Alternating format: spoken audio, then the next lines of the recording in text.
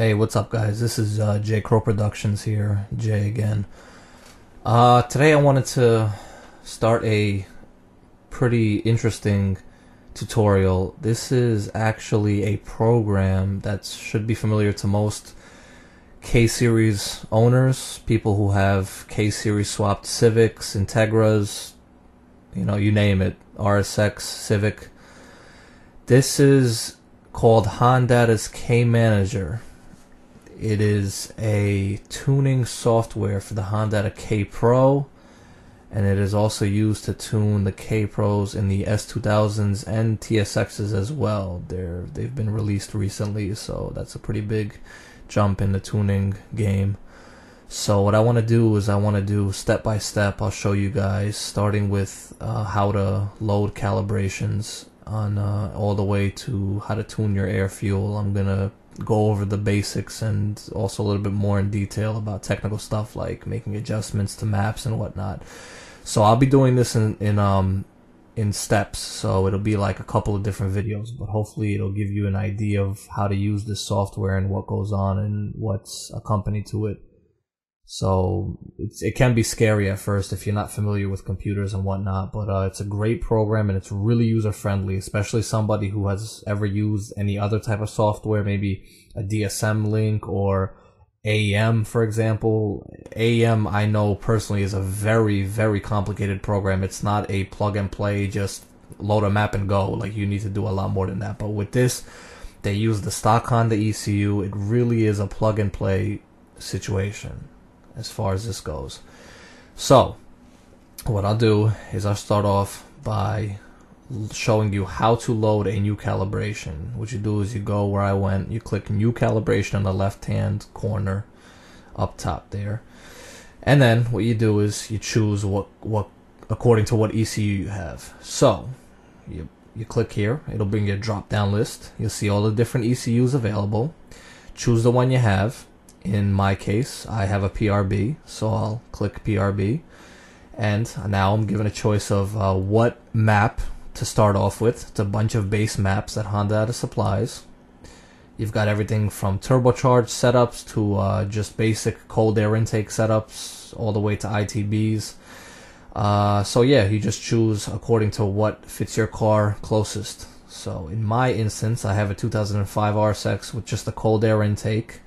So I would choose the 2005 K20Z RSX with cold air intake. And it's nice because they actually give you a nice little description of what parts are on the car and fuel pressure and things like that. So it's really neat. So I would click on that and I'd open it up. Now, you don't see anything on the screen yet.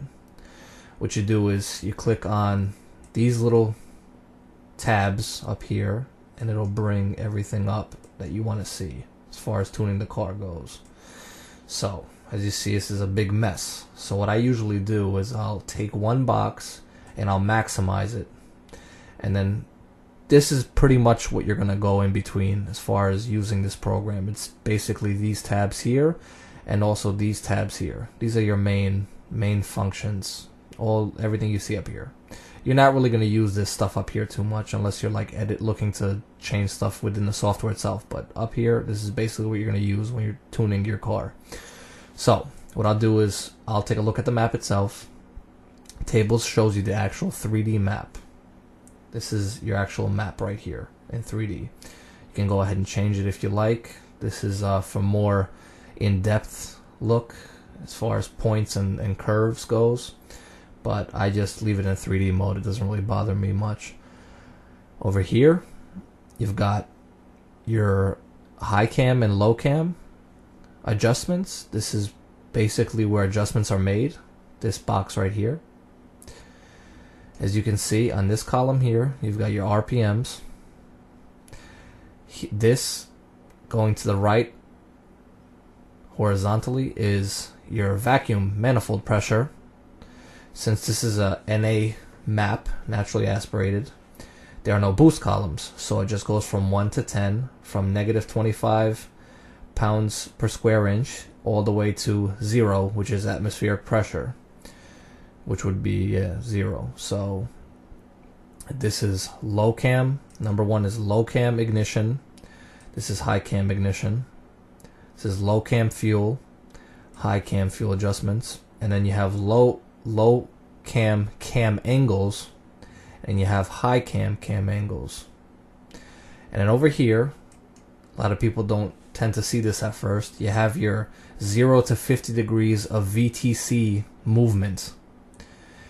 For every map you tune, you have to do one for each one of these, which can be tedious. That's why the K-series motors can be quite tedious, because you have to do it one for each VTC movement, which is 10 degree all the way. It's 6 different sectors, so it's from 0 all the way to 50 degrees, which is fully advanced, and then 0 is fully retarded.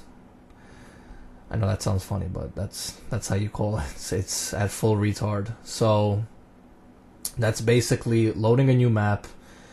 You know, pretty simple as far as that goes. So I'll in part 2 I'll show you guys how to make adjustments to basic parameters, and also dial in your car any further from uploading the base map to get it to as close as your car is in standing mode. Alright, so that's it for now. Alright, so next session we'll talk more.